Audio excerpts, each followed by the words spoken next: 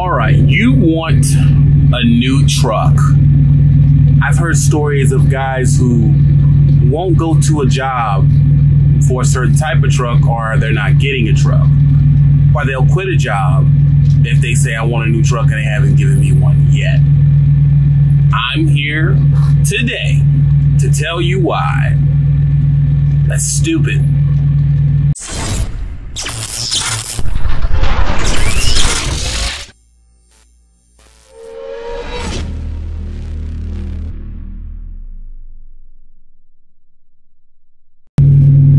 There's exceptions to every rule, almost every rule. There's an exception. And you believe I should have a new truck, or the truck that I want to drive. Now let me get this correct. Let me make sure I'm straight in the grid here. Yeah. Let me get this correct. Get this straight. If you are not going to the dealership and spending your money on the truck, you have no right or claim to what you drive at all. If you wanted that much control over what you drive down the street, you would buy your own truck. That simple. A couple other reasons. There's a good chance, it's not always, and a lot of the guys who've been driving for a while are going to really go off in the comments about this, that 3-year-old or 4-year-old truck with 400,000 miles that we're going to give you, there's a good chance that runs better than the brand new one. I said it. I'm going to give you a time to be mad at what I'm saying. Why? Well, my father's from the old school. He's been driving for 20-something years. He says something like, a truck isn't broke in till 300,000 miles. Now, I don't know if that's technically true anymore, because when he started driving, it's almost an alien creation compared to what we drive now.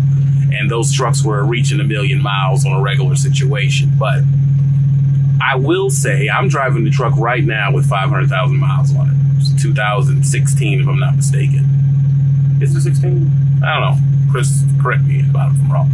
But I could get a new truck. I could just, be that prima donna and diva and be like, I need a new truck. I'm not driving until I get one. And I could go for that new truck. Get that new truck smell. But one thing new trucks go through that sometimes older trucks don't go through is recalls. Did you know some of these new trucks need to be updated like phones? Did you know that? And they'll just pull you in because, it just needed an update. A lot of some of the things they're using on the brand spanking new trucks are not really tried and true yet. So they're really just shooting in the dark to see if it will work. If it doesn't, then you got to go in and keep dealing with it. Or they've done something different with their setup and it's proving to be a problem. You get you a truck that's, and this is from really a company standpoint here. If they give you a truck that's like, has 180,000 miles on it and it's 2020 and that's a 2018 or something like that, and you starting to pitch a B over it, it shows a few things. Number one, it shows that you ain't here to make no money. You're worried about something that is just, I hate to say it's stupid. You're worried about how you look or your comfortable level.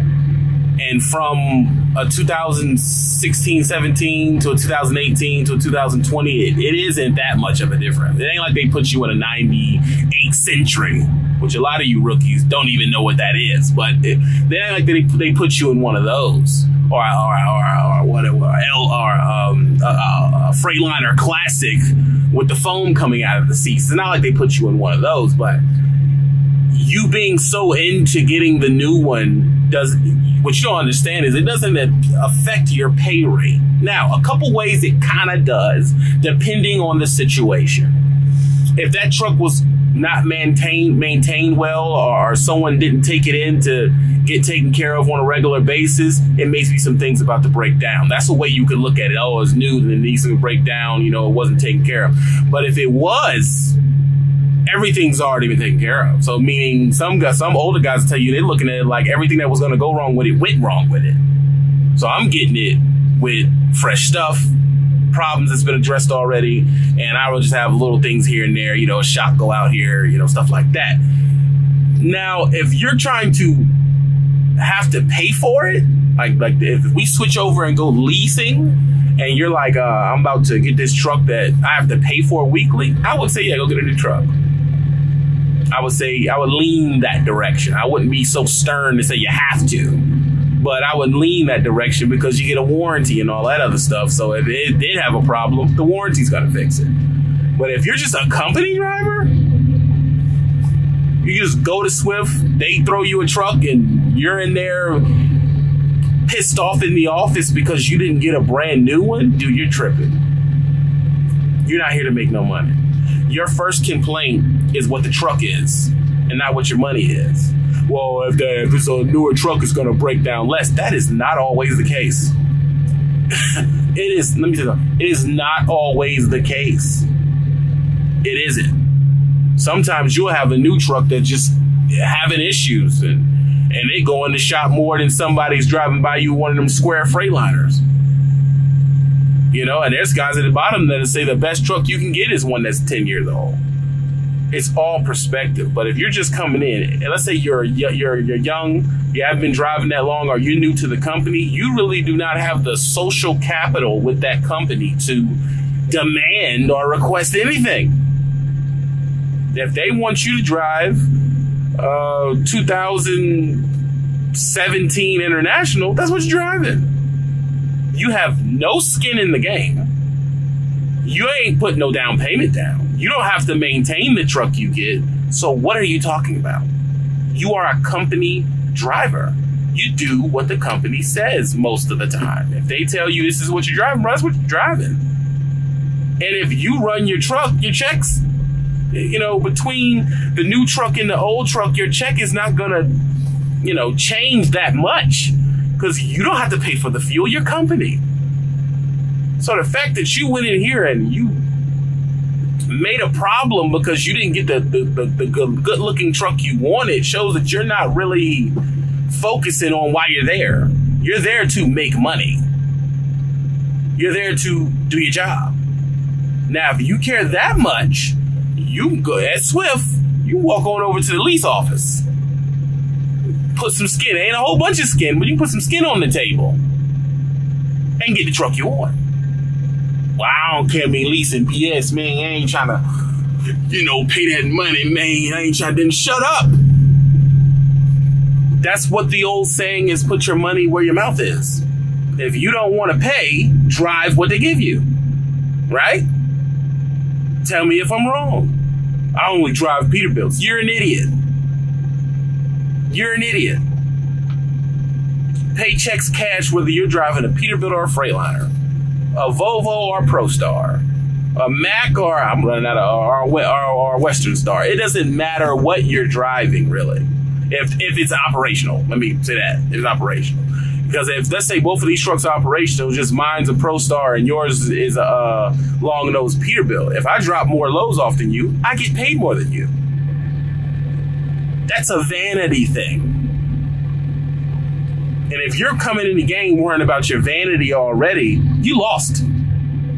Because that means I can have a crappy pay scale,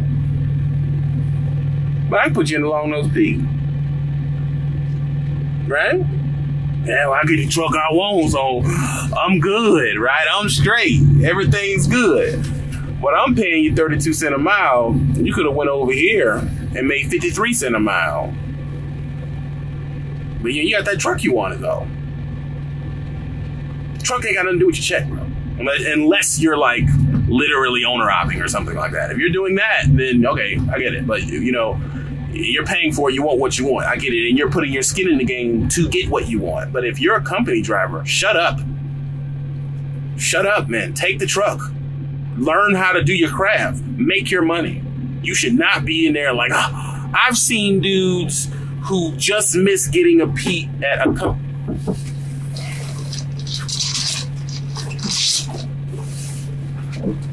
Yes, sir. I I need to go back to door 35 and back to door 35. Okay. Let me get the wrong number back. All right. Door 35.